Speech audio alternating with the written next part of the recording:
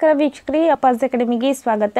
ಕೃಷಿ ಅಧ್ಯಯನದ ಶಾಖೆಗಳನ್ನು ಇವತ್ತಿನ ವಿಡಿಯೋದಲ್ಲಿ ನೋಡ್ತಾ ಹೋಗೋಣ. ಈ ಒಂದು ವಿಷಯ ಇದ್ದದ್ದು ಎಲ್ಲ ಎಕ್ಸಾಮ್ಗಳಿಗೂ ಕೂಡ ಅತ್ಯಂತ ಉಪಯುಕ್ತವಾಗುವಂಥ ಮತ್ತು ಇಂಪಾರ್ಟೆಂಟ್ ಆಗಿರ್ತಕ್ಕಂಥ ಅಂಶಗಳನ್ನು ಒಳಗೊಂಡಿರುತ್ತೆ. ಕಾರಣ ಏನು ಅಂತಂದರೆ ಸ್ನೇಹಿತರೆ, ಕೆಲವು ಶಾಖೆಗಳ ಹೆಸರನ್ನು ಕೊಡ್ತಾರೆ. ಆ ಶಾಖೆ ಯಾವ ಅಧ್ಯಯನಕ್ಕೆ ಸಂಬಂಧಪಟ್ಟದ್ದು ಅಂತ ಕೇಳ್ತಾರೆ, ಅಥವಾ ಒಂದು ಸಬ್ಜೆಕ್ಟನ್ನು ಕೊಟ್ಟು ಈ ಒಂದು ವಿಷಯದ ಬಗ್ಗೆ ಅಧ್ಯಯನ ಮಾಡುವಂತಹ ಶಾಖೆ ಹೆಸರೇನು ಅಂತ ಕ್ವಶನ್ಗಳು ಬರ್ತಾ ಇರುತ್ತೆ. ಹಾಗಾಗಿ ಈ ಒಂದು ವಿಡಿಯೋವನ್ನು ತಯಾರಿಸಿದ್ದು ಇದರ ಉಪಯೋಗವನ್ನು ಪಡೆದುಕೊಳ್ಳಿ ಅಂತ ಹೇಳ್ತಾ ವಿಡಿಯೋನ ಪ್ರಾರಂಭಿಸೋಣ. ವಿಡಿಯೋನ ಪ್ರಾರಂಭಿಸೋಕ್ಕಿಂತ ಮುಂಚೆ ಒಂದು ಸಣ್ಣ ರಿಕ್ವೆಸ್ಟ್ ಸ್ನೇಹಿತರೆ, ಇದೇ ಮೊದಲ ಬಾರಿಗೆ ಅಪ್ಪಾಜಿ ಅಕಾಡೆಮಿ ಇರತಕ್ಕಂಥ ವಿಡಿಯೋಗಳನ್ನು ನೋಡ್ತಾ ಇದ್ದರೆ ನಮ್ಮ ಅಕಾಡೆಮಿನ ಸಬ್ಸ್ಕ್ರೈಬ್ ಮಾಡ್ಕೊಳ್ಳಿ. ಜೊತೆಗೆ ಪಕ್ಕದಲ್ಲಿರುವಂಥ ಬೆಲ್ ಬಟನ್ ಮೇಲೆ ಕ್ಲಿಕ್ ಮಾಡೋ ಮೂಲಕ ಹೊಸ ಹೊಸ ವಿಡಿಯೋಗಳ ನೋಟಿಫಿಕೇಷನನ್ನು ಪಡಿತಾ ಇರಿ. ಹಾಗೆ ಫೇಸ್ಬುಕ್ ಮತ್ತು ಇನ್ಸ್ಟಾಗ್ರಾಮ್ಗಳಲ್ಲಿ ಅಪ್ಪಾಜಿ ಅಕಾಡೆಮಿಯನ್ನು ಫಾಲೋ ಮಾಡಿ ಮತ್ತು ನಮ್ಮ ವಾಟ್ಸಪ್ ಗ್ರೂಪ್ಗಳಲ್ಲಿ ಜಾಯ್ನ್ ಆಗಿ ಅಂತ ಹೇಳ್ತಾ ವಿಡಿಯೋನ ಪ್ರಾರಂಭಿಸೋಣ. ಸ್ನೇಹಿತರೆ, ಫಸ್ಟ್ ಒನ್ ನೋಡೋದಾದರೆ ಸಿರಿಕಲ್ಚರ್ ಅಂತ. ಸಿರಿಕಲ್ಚರ್ ಅಂತಂದರೆ ರೇಷ್ಮೆ ಹುಳು ಸಾಕಾಣಿಕೆ ಮತ್ತು ರೇಷ್ಮೆ ಉತ್ಪಾದನೆಗೆ ಸಂಬಂಧಿಸಿದ್ದನ್ನು ಅಧ್ಯಯನ ಮಾಡುವಂಥ ವಿಧಾನವನ್ನು ನಾವು ಸಿರಿಕಲ್ಚರ್ ಅಂತ ಕರಿತಾ ಇದ್ದೀವಿ. ಓಕೆ, ರೇಷ್ಮೆ ಹುಳು ಸಾಕಾಣಿಕೆ ಮತ್ತು ರೇಷ್ಮೆ ಉತ್ಪಾದನೆಗೆ ಸಂಬಂಧಿಸಿದ್ದನ್ನು ಸಿರಿಕಲ್ಚರ್ ಅಂತ ಕರಿತಾ ಇದ್ದೀವಿ. ಇಲ್ಲಿ ನಾವು ಗಮನಿಸಬೇಕಾದಂಥ ಕೆಲವು ಅಂಶಗಳಿದೆ. ರೇಷ್ಮೆ ಅಂತ ಅಂದಾಗ ಕರ್ನಾಟಕದಲ್ಲಿ ಸಿಗುವಂತಹ ರೇಷ್ಮೆಯ ತಳಿ ಹಿಪ್ಪು ನೇರಳೆ ಅಂತ ಕರಿತೀವಿ ನಾವು. ಹೌದಾ, ಹಿಪ್ಪು ನೇರಳೆ ರೇಷ್ಮೆ ಇದ್ದದ್ದು ನಾವು ಭಾರತದಲ್ಲಿ ಅತಿ ಹೆಚ್ಚಾಗಿ ಬೆಳೆಯೋದು ಕರ್ನಾಟಕದಲ್ಲಿ. ರೈಟ್, ಕರ್ನಾಟಕದ ನಂತರ 2ನೇ ಸ್ಥಾನದಲ್ಲಿ ಹಿಪ್ಪು ನೇರಳೆಯನ್ನು ಬೆಳೆಯತಕ್ಕಂಥದ್ದು ರಾಜ್ಯ ಅಂತ ಕೇಳೋದಾದರೆ ಅದು ಆಂಧ್ರ ಪ್ರದೇಶ ಆಗಿದೆ ಸ್ನೇಹಿತರೆ. ಅದರ ಬಗ್ಗೆ ನೆನಪಲ್ಲಿ ಇಟ್ಕೊಳ್ಳಿ. ಓಕೆ, ನೆಕ್ಸ್ಟ್ ಒನ್ ಒಯಿನಾಲಜಿ ಅಂತ. ಏನಿದು ಒಯಿನಾಲಜಿ ಅಂತಂದರೆ ಒಯಿನಾಲಜಿ ಆಗಬೇಕಾಗಿತ್ತು. ಇದೊಂದು ವಿಜ್ಞಾನದ ಶಾಖೆಯಾಗಿದ್ದು ವೈನ್ ಮತ್ತು ವೈನ್ ತಯಾರಿಕೆಗೆ, ಅದರಲ್ಲಿ ದ್ರಾಕ್ಷಿ ಕೊಯ್ಲನ್ನು ಹೊರತುಪಡಿಸಿ ಉಳಿದಂಥ ಎಲ್ಲ ಅಂಶಗಳ ಬಗ್ಗೆ ಅಧ್ಯಯನವನ್ನು ಈ ಒಂದು ಶಾಖೆ ಇದ್ದು ಮಾಡುತ್ತೆ. ಏನಪ್ಪ ಒಯಿನಾಲಜಿ ಅಂತಂದರೆ ಇದು ಒಂದು ವಿಜ್ಞಾನದ ಶಾಖೆ ವೈನ್ ಮತ್ತು ವೈನ್ ತಯಾರಿಕೆಗೆ. ಅದು ವೈನ್ ತಯಾರಿಕೆಯಲ್ಲಿ ಎಲ್ಲ ವಿಧಾನಗಳನ್ನು ಒಳಗೊಂಡು ಕೇವಲ ದ್ರಾಕ್ಷಿ ಕೊಯ್ಲನ್ನು ಹೊರತುಪಡಿಸಿ ಉಳಿದಂಥ ಎಲ್ಲ ಅಂಶಗಳನ್ನು ಕೂಡ ಈ ಒಂದು ಶಾಖೆಯಲ್ಲಿ ಅಧ್ಯಯನವನ್ನು ಮಾಡ್ತಾ ಇದ್ದೀವಿ. ನೆಕ್ಸ್ಟ್ ಒನ್ ಮೈಕ್ರೋ ಪ್ರೊಪಗೇಷನ್ ಅಂತ. ಏನಪ್ಪ ಇದು ಮೈಕ್ರೋ ಪ್ರೊಪಗೇಷನ್ ಅಂತಂದರೆ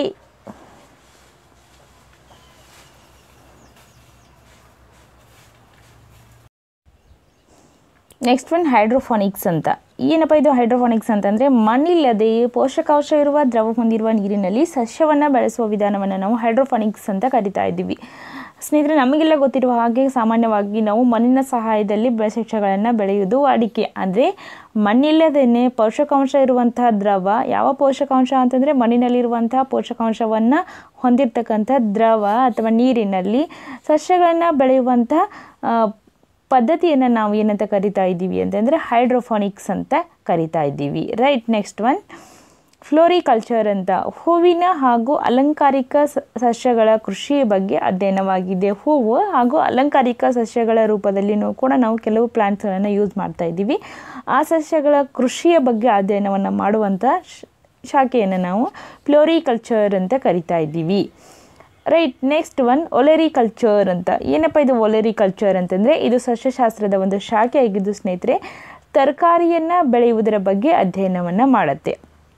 ರೈಟ್, ಮುಂದುವರೆದಂತೆ ಒಂದು ವಿಷಯವನ್ನು ಇಲ್ಲಿ ನೀವು ಗಮನಿಸಬೇಕು ಅಂತಂದರೆ ಈ ಶಾಖೆ ಇದ್ದದ್ದು ವಿಶೇಷವಾಗಿ ಮರವಾಗದ ಆಹಾರ ಸಸ್ಯಗಳ ಬಗ್ಗೆ ಅಧ್ಯಯನವನ್ನು ಮಾಡುತ್ತೆ. ನಾವು ಏನು ನಾನ್ ವುಡಿ ಪ್ಲಾಂಟ್ಸ್ ಅಂತ ಕರಿತೀವಲ್ಲ, ಅಂತಹ ಸಸ್ಯಗಳ ಬಗ್ಗೆ ಅಧ್ಯಯನವನ್ನು ಈ ಶಾಖೆ ಇದ್ದದ್ದು ಮಾಡುತ್ತೆ. ಹಾಗಾಗಿ ಇದನ್ನು ನಾವು ಒಲೆರಿಕಲ್ಚರ್ ಅಂತ ಕರಿತೀವಿ. ಬೇಸಿಕಲಿ ಇದೊಂದು ಸಸ್ಯಶಾಸ್ತ್ರದ ಶಾಖೆ ಆಗಿದ್ದು ತರಕಾರಿಗಳನ್ನು ಬೆಳೆಯುವುದರ ಬಗ್ಗೆ ಅಧ್ಯಯನವನ್ನು ಮಾಡುತ್ತೆ. ಅದೇ ತರಕಾರಿಗಳಲ್ಲಿಯೂ ಕೂಡ ವಿಶೇಷವಾಗಿ ಮರವಾಗದ ಆಹಾರ ಸಸ್ಯಗಳ ಬಗ್ಗೆ ಕೂಡ ಅಧ್ಯಯನವನ್ನು ಮಾಡುತ್ತೆ. ಹೋಪ್ ಕ್ಲಿಯರ್ ಆಗಿದೆ ಅಂತ ಭಾವಿಸ್ತೀನಿ. ನೆಕ್ಸ್ಟ್ ಒನ್ ಹಾರ್ಟಿಕಲ್ಚರ್ ಅಂತ. ಏನಪ್ಪ ಹಾರ್ಟಿಕಲ್ಚರ್ ಅಂತಂದರೆ ಇದು ಸಸ್ಯಶಾಸ್ತ್ರದ ಒಂದು ಶಾಖೆ. ಇದು ಸಸ್ಯ ಬೆಳೆಯುವುದಾಗಿದ್ದು, ಅಂದರೆ ಈ ಹಾರ್ಟಿಕಲ್ಚರ್ ಅಂತಂದರೆ ನಾವು ಸಸ್ಯ ಬೆಳೆಯುವಂತಹ ಶಾಖೆನೇ ಅಂತ ಕರಿತೀವಿ. ಈ ಪ್ರಕ್ರಿಯೆಯಲ್ಲಿ ಕೆಲವು ಅಂಶಗಳನ್ನು ಒಳಗೊಂಡಿರುತ್ತೆ. ಅದು ಬೀಜ ಬಿತ್ತನೆ ಆಗಿರ್ಬೋದು, ಗೆಡ್ಡೆ ನೆಡುವುದಾಗಿರಬಹುದು. ಇದು ಸಸ್ಯಶಾಸ್ತ್ರದ ಒಂದು ಶಾಖೆಯಾಗಿದ್ದು ಇದು ಸಸ್ಯ ಬೆಳೆಯುವಂಥ ಪ್ರಕ್ರಿಯೆನೇ ಆಗಿದ್ದು ಈ ಪ್ರಕ್ರಿಯೆಯಲ್ಲಿ ಬೀಜ ಬಿತ್ತನೆ ಮತ್ತು ಗೆಡ್ಡೆ ನೆಡುವುದನ್ನು ಇದು ಒಳಗೊಂಡಿರುತ್ತೆ. ಸೊ ಅದನ್ನು ನಾವು ಹಾರ್ಟಿಕಲ್ಚರ್ ಅಂತ ಕರಿತಾ ಇದ್ದೀವಿ. ನೆಕ್ಸ್ಟ್ ಒನ್ ವಿಟಿಕಲ್ಚರ್ ಅಂತ.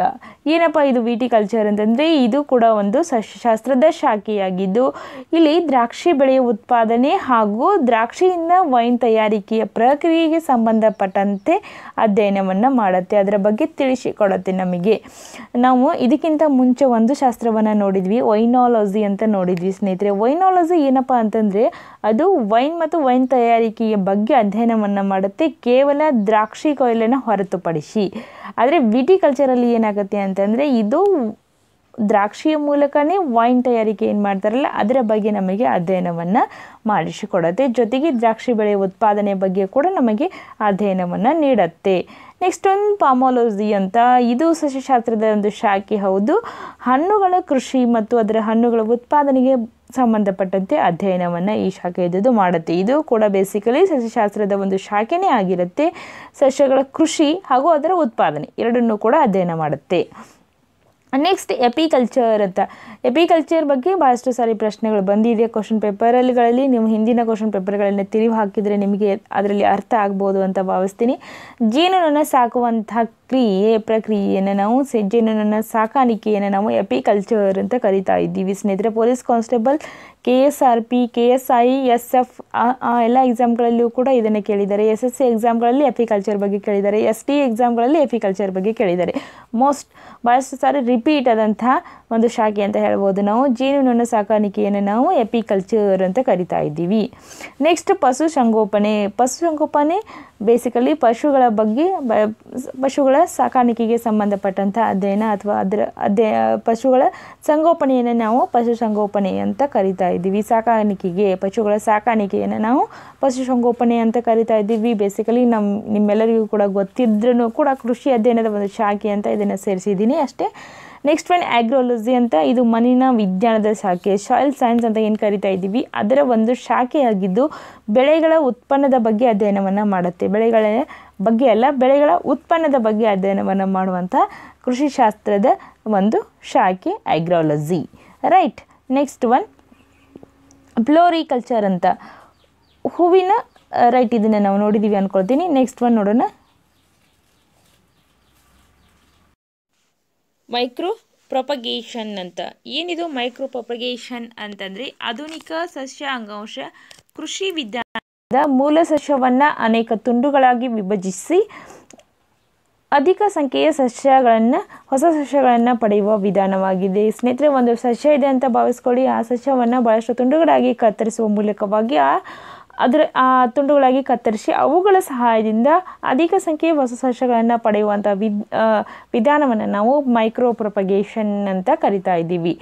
ಲಾಸ್ಟ್ ಒನ್ ಮಾರಿಕಲ್ಚರ್ ಅಂತ. ಮಾರಿಕಲ್ಚರ್ ಅಂತಂದರೆ ಸಮುದ್ರ ಜೀವಿಯನ್ನು ಆಹಾರ ಮತ್ತು ಆಹಾರ ಉತ್ಪನ್ನಕ್ಕಾಗಿ ಸಾಕುವುದನ್ನು ಮಾರಿಕಲ್ಚರ್ ಅಂತ ಹೇಳ್ತೀವಿ ನಾವು. ಸಮುದ್ರ ಜೀವಿಗಳನ್ನು ಆಹಾರಕ್ಕಾಗಿ ಮತ್ತು ಆಹಾರದ ಉತ್ಪನ್ನಕ್ಕಾಗಿ ಸಾಕುವಂಥ ಕ್ರಿಯೆಯನ್ನು ಮಾರಿಕಲ್ಚರ್ ಅಂತ ಕರಿತಾ ಇದ್ದೀವಿ.